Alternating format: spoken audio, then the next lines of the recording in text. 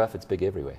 Yes, he is, and he's a big sports fan as well, but he usually follows his hometown, Nebraska Cornhuskers, the college football team.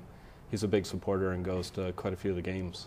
How did you get into contact or get to know about Warren Buffett for the first time? Well, I became a shareholder, Alec, in 1995, 1996, when the B shares were first issued.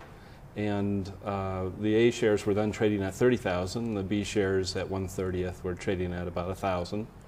And I went to Omaha, Nebraska, and joined some 10,000 people who descend on Omaha the first Saturday of May, and listened to somebody who was telling the truth about investing, the truth about Wall Street, and really rang true to me.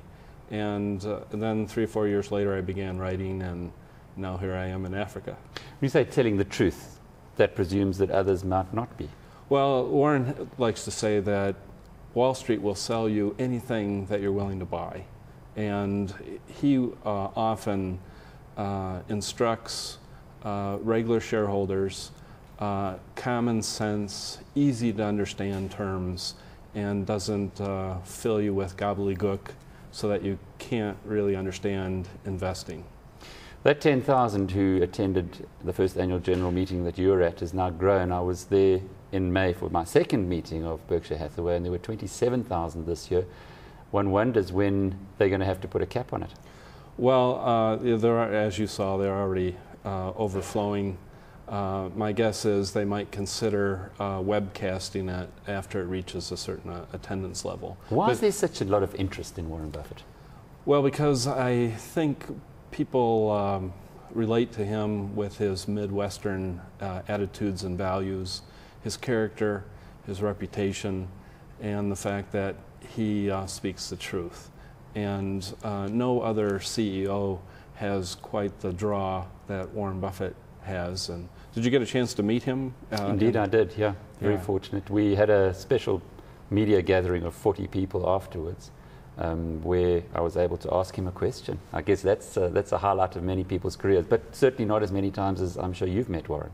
Well, I've been to Power Lunch with Warren twice, and also been to his office a couple times. What's he like on a one-to-one basis? Well, he's very funny. I don't know if you picked that up at meeting him, but he could be a stand-up comic. Lots of jokes. A 77-year-old stand-up comic, though. Yes, yes, very funny. He had me on the floor with extraordinary insights and very funny answers to questions like, if you could have one publication delivered on a deserted island, which publication would it be? I asked him, and he interrupted me, and he said, a publication. I thought I'd get a person on a deserted island. So responses like that, Alec, were impressed me as somebody who was not only very genuine, but somebody who was extraordinarily entertaining, with a memory bank that would just floor you. You've made a career out of Warren Buffett in a way, writing a few books about him. How well have they sold? They've done very well, in particular because Warren liked the first book I wrote so much that he bought copies for his board of directors. And if you ever want to sell books, you should have Warren Buffett buy some and give them to his board of directors, who are all billionaires. Better than Oprah? In terms of business, in terms of management, investment, finance, yes. He's the Oprah of the book world. And then my second book, it's the only Warren Buffett book that he's mentioned in his annual letters to shareholders.